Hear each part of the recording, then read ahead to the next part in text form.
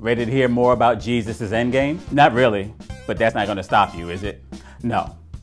7 years of judgment for sin begins after Jesus and his followers are gone.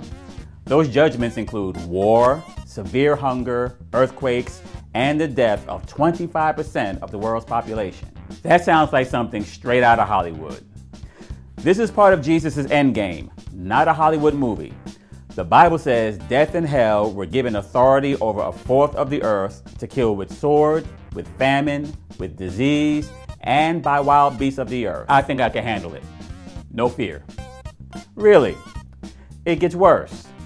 If you choose to follow Jesus during the 7-year period, you will be tortured and killed for your faith in Jesus Christ. Still no fear?